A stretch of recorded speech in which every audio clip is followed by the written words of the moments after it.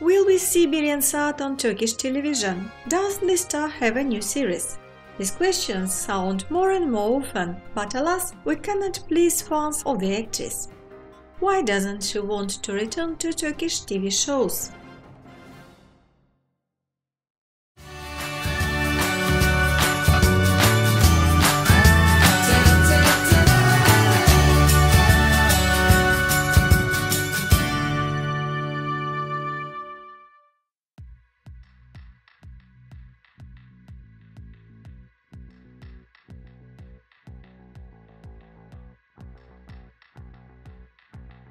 Beren Saat is one of the most beloved and popular Turkish actresses who wasn't appeared on free television for a long time.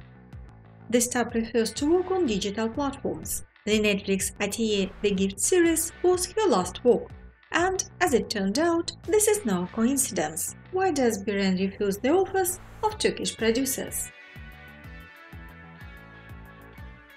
In her latest interview with Based Istanbul, Beren Saat admitted that she recalls the time of the filming of the series The Magnificent Century Kesim as the most unpleasant period.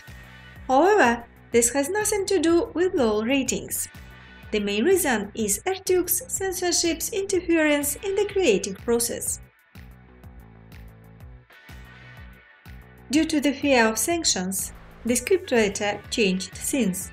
The director didn't want to shoot scenes written by the scriptwriter.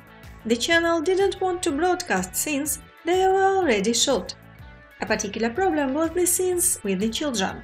Each time they had to show them with fear of something the censors would not like.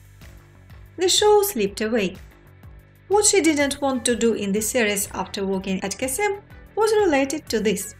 It was a kind of challenge to a system that suppresses creativity.